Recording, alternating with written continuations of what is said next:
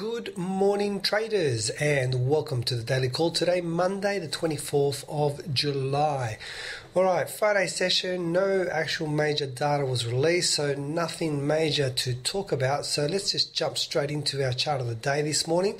The chart that I'm looking at this morning is the GBP USD on a daily timescale. If you have a look at this particular chart here, let me zoom out first of all so we can see it better. We can see that we're pretty much on an uptrend on this particular chart, and let me now zoom back in so we can analyze the dips a little bit better.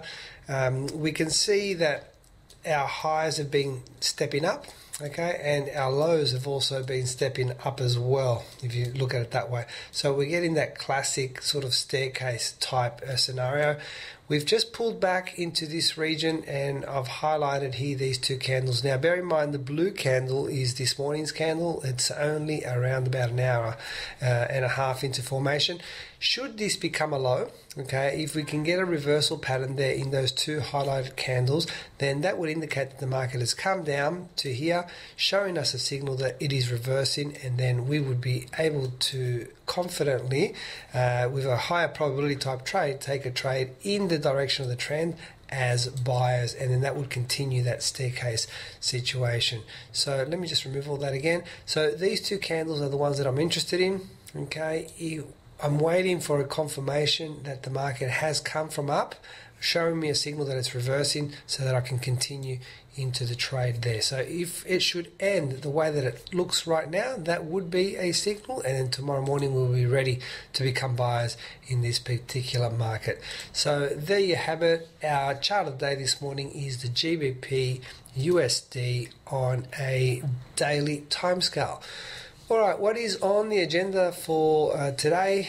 Today's session, well, we actually have a lot of data due out today, mainly from Europe, starting off at 5:15 p.m. this afternoon. We have the French flash manufacturing number and the services number due out. Also from Europe at 5:30, 15 minutes later, is from Germany, the flash manufacturing and their flash services PMI numbers due out. Then at 6:30 from the UK, again, we have the manufacturing PMI and the flash services PMI number due out. And then at 11:45 p.m. from the US, again, we have the flash manufacturing PMI and flash services PMI number due out from the US. So any Euro traders or Euro USD combination, there'll be a lot of data out today. Please make sure that you are aware you don't get stuck in any trades that you don't want to be part of.